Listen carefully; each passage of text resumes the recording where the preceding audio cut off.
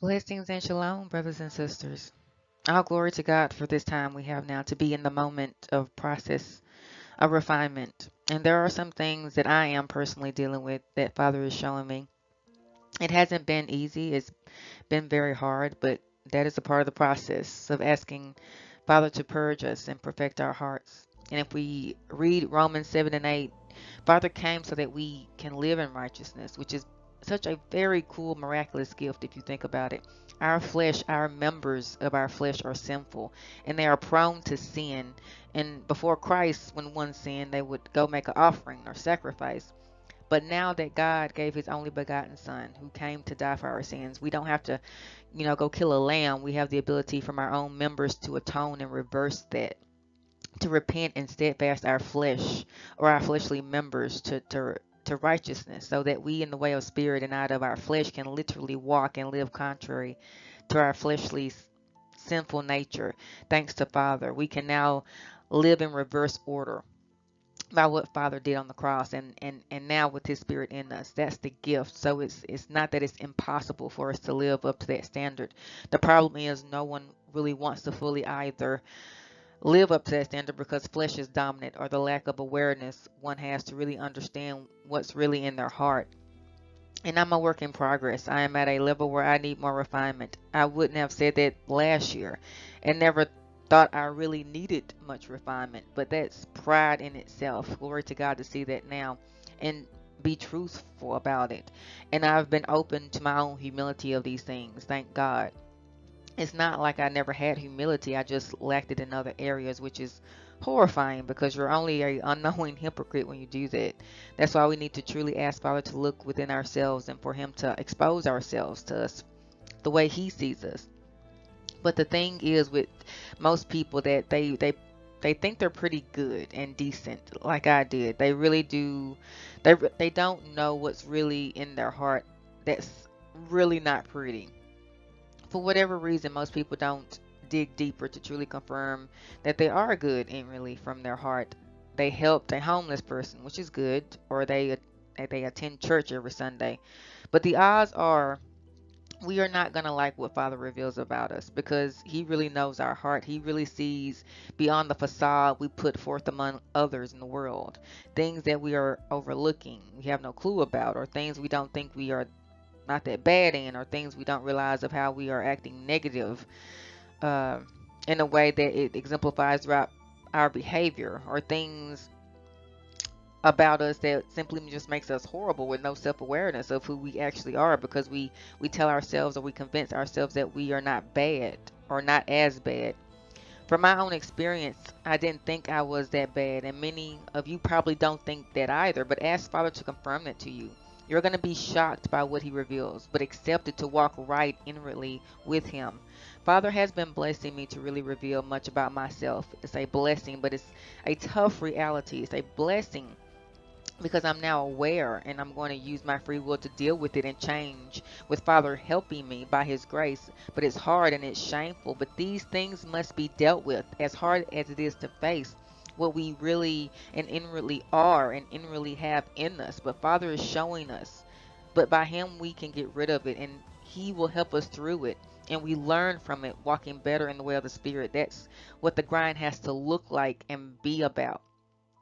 The Lord brings me upon many women to speak to in unequally yoked marriages all the time, to try to plant seeds and witness to and encourage them to bear their cross. Those who have no grounds for divorce, while literally at the same time I'm carrying my own cross of that affliction myself. I'm honestly getting beating from the same whip that they are trying to justify and running away from, saying to them, just bear it and lean on Father for the sake of the soul, with the one carrying the whip in their hands, along with speaking scripture to them, as I'm feeling the lash of my own whip across my back. And yes, the enemy is like, look at what you're going through. How can you try to tell someone else to go through what you're going through? How can you tell these women to stay and take the same beating you're receiving?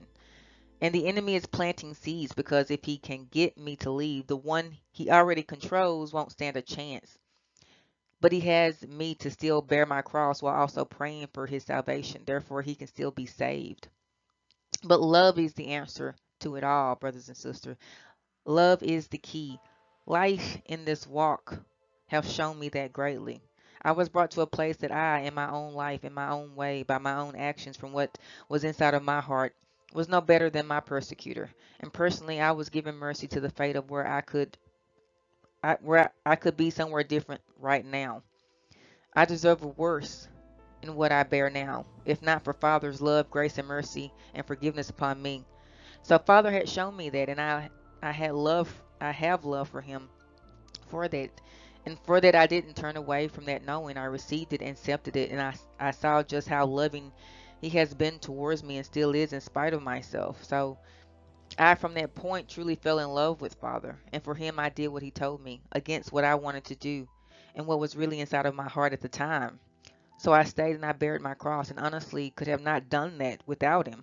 But because of love for Father, moreover, exalting my own way, my own feelings, I was able to work on myself and learn how to perfect love over time for the one with the whip. And it's still a process, but it's like the scene in my favorite movie, The Count of Monte Cristo, where Edmond Dantes, played by Jim Caviezel, is brought for the first time to the Chateau d'If, the prison, and they beat him. They give him lashes across his back, and you hear him yell out in pain from each lash at first. But there's the next scene of that, as over time he has come to bear his cross and his predicament. And his time of going into the office, as time has gone by, to get whipped is literally nothing. As you can see him in the scene talking in another language, because secretly his friend is teaching him French inside of the prison. But he is like going through the motions, getting his beatings.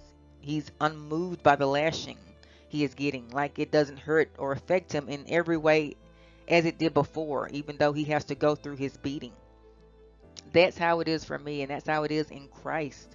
I was before in agony, emotionally, spiritually, and all of that, and now through Christ, I'm stronger to take it and even handle it gracefully with forgiveness.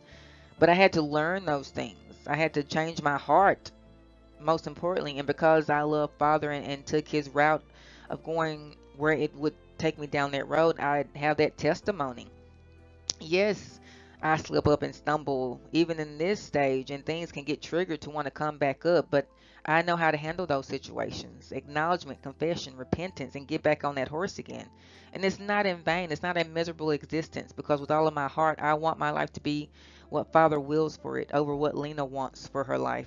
That's the key. It's not about you more so than Father in your walk, in your relationship with Him. You're going to learn that. Sometimes the flesh has a grievance with that. Most time it will have a grievance with that because it's it's fight against every anti-way of the flesh I live for now is a part of my walk. I have to expect that if I'm trying to be pro spirit, then pro flesh, like I used to live pro flesh. And these women I talk to, they want their way, and it's not a bad thing to want peace and happiness and love in a Christian man, but most of them never take into accountability that they chose and accepted their life that they live in the first place. Most of them now want God's input on their life now to validate them leaving when they have no biblical ground, something they really want to do. And hey, I get it, but one thing you learn in your walk is that it's not about you, it's about Father. If you love Christ, you're going to put Him and His will first over your life. Many women live in the reality that they do, but if you ever hear one of them say, God didn't want me to be miserable and suffer like I did, that alone tells you they never put God first. Jesus said we would suffer for His name's sake. When you marry someone who is not a Christian and realize it, come to wake up and realize that upon you becoming a Christian or getting saved or becoming really close with Christ, whatever the case may be, most of the time you want to leave. And even pastors will give many scriptures to run into adultery if there's no biblical grounds for divorce. But how many are willing to stick it out and put their own peace or their own happiness, their own sanity away for the sake of the one who is lost, becoming more in tune with Christ, transforming their hearts, renewing their minds to where they gain happiness and sanity in the Christ-like way, desiring more for the cross so that Father can save the lost one for His kingdom and for His glory. And I'm here to tell you, there's not many who are willing to do that. But through my prayers, He will take the one lost into account because it's about saving souls for His honor and His glory and for the advancement of His kingdom. And that is my happiness. If your happiness is when you can finally be happy and have that away from the one you married who is lost, what does that do for the kingdom? How does that glorify God? You can't go on and tell others about Christ and left one lost in Christ.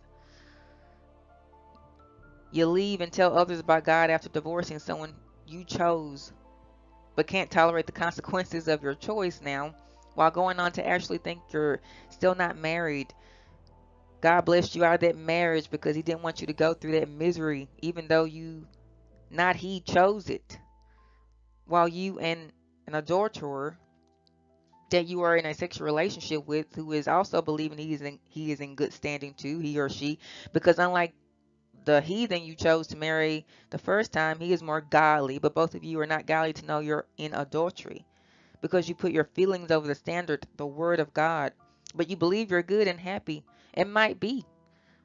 You're unlike the heathen regularly attending church with the one you're in adultery with. And life is good. And it's okay. When really it's not. But I'm saying it's okay because Father will have no problem bringing these errors, faults, and sins to your attention later. Because he will do that. He's going to do that with all of us. No one is escaping judgment. I'm in the group, small group at that, of wanting Father to bring everything up to my attention now versus later. So I'm all about transparency and the Word of God in this refinement process and age of grace now with a few others along with me. There are many who rather get it later. Most will be surprised because they don't even know it's coming later. A horrifying awakening that makes me utterly cringe. And I'm in the other group. And I know how hard it is facing truth while I'm asking for it myself and wanting it now in the way I have to deal with it and deal with these things about me and in me. It's hard, and working on these things can be through shame, heavy shame, but I have our Father. You have Father. And he is doing what I know that he knows I need. Without holiness, none will see the Lord. And he's giving me what I ask for because striving in holiness is the only way. So it has to be a interest to us. That over what we want or what we think we deserve, what we feel, has to be a desire for us embedded deep in our hearts. Otherwise, flesh has no problem calling the shots, running the show, and choosing to be God over the true and living God over us. Flesh will cost us. Spirit will save us. Take this into prayer, brothers and sisters. Check yourselves with Father while the age of grace is still over us. I love you all. Shalom.